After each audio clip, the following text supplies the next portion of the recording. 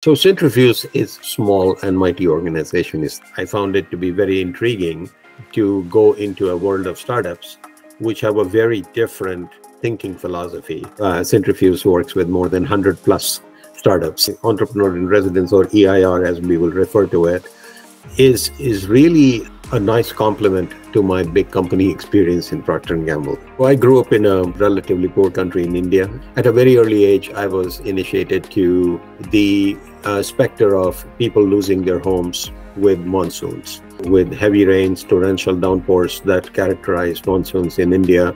It was really hard to see those people at a very young age lose their homes and livelihoods. So that started my interest in how do you get to avoid those things. So what can you do?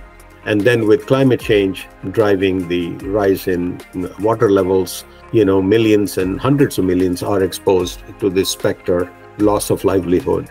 So I thought it would be a good use of my knowledge and skills to be able to understand the problem at its root, and then hopefully be able to influence the direction in which we could take companies, entrepreneurs in a direction that is more sustainable, that can make a difference.